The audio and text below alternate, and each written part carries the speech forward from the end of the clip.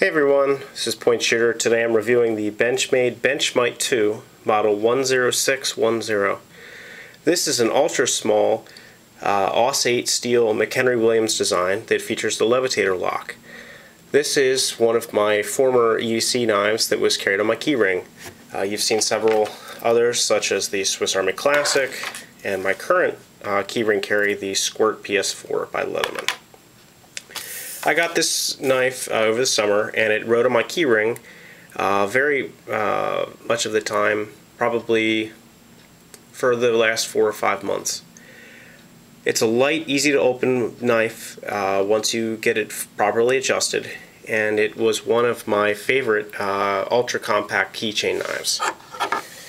The Levitator lock is very unique, and this is actually my first knife that features the Levitator lock.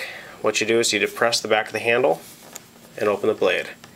This is a Benchmade Red Class knife. It's unfortunately now discontinued, but you can still find it on a lot of online sites. I actually got mine through eBay.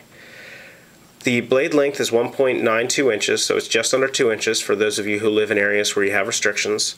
It is made of AUS 8 steel, which is not my favorite choice. It is not the most rust resistant, and I do find that it holds a decent edge, although I do have to sharpen it frequently. One of the disadvantages of this knife is it's not easy to open one-handed. From the start, the knife is very stiff, but as you can see with mine, with time and with oil, you're able to get the knife to pretty much open by itself, and you can even learn how to flick it open. Some guys have said that you should take the knife back upside down and open it that way. That's one way to open it. I prefer to just, by opening and closing it repeatedly, get it so that the washers are worn down enough that you can just very easily flip it open. One of the nice things about this knife is that it weighs less than 2 ounces. It is extremely lightweight and extremely thin. As you can see, it's under a 1/4 of an inch thick, right around there.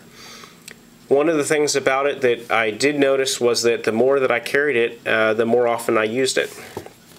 As you can see, there's some wear on the blade. Not a lot, but I found that a lot of times if I had my keys in my hand as I was coming inside from getting the mail, that I would just automatically open my mail with this rather than pulling out my much loved, previously reviewed Benchmade Mini Griptilian. One of the things that I do enjoy about this knife is the ability to carry it on a keychain using a small clip such as this. The lanyard hole on the back is threaded that you could put hollowed out 550 cord through it, pretty much anything you like, or you could use a larger key ring as well. Overall, for about $30, sometimes $40 depending on where you go, these are great gifts, and one of the nice things about them is that they're engravable. I don't have mine engraved, but if I was going to get this as a gift for someone, which I might, this would be a knife that you could engrave a special message. Congratulations, happy graduation, anything like that. This would make a swell gift for anyone who's maybe not a knife person, but could use a keychain knife. Overall length is about just about 3 3/4 inches, just under 4 inches total. What I do like about this Levitator lock is that it's very solid when it's open. What happens is, as you can see in the handle, this pivot engages in the blade, and by releasing it, it allows the blade to open. Once closed, you have 2 things locking the blade in. I'm going to use the Mini Griptilian as a pointer. You have this pivot pivot back here, and you also have the stop bar on the front of the knife, and that prevents any really up and down or side to side wiggle. Mine is adjusted a little bit loose for speed of opening, so you have a little bit of blade play, but you can tighten that down very tight and you'll have almost none. I'm a big fan of the Levitator lock design, but it does essentially make this a 2-hand opening knife unless you really lube yours up and get it so that it opens more swiftly. I would be happy to see a full-size version of this knife, perhaps with a 2 3/4 inch or maybe a 3-inch blade, although Benchmade has discontinued this, and their Levitator lock seems to be the least common, the least popular lock. I am a fan of this knife, and for the price, you really can't beat it. It does give you a lot more cutting power than a Swiss Army Classic, which has a similar length blade, a little bit smaller, but for the size, the Benchmade really blows it away. It unfortunately is just a knife, so one thing you'll have to remember is if you're going to carry this as an EDC blade, you're not going to have scissors or a file or screwdrivers. You're just going to have a blade.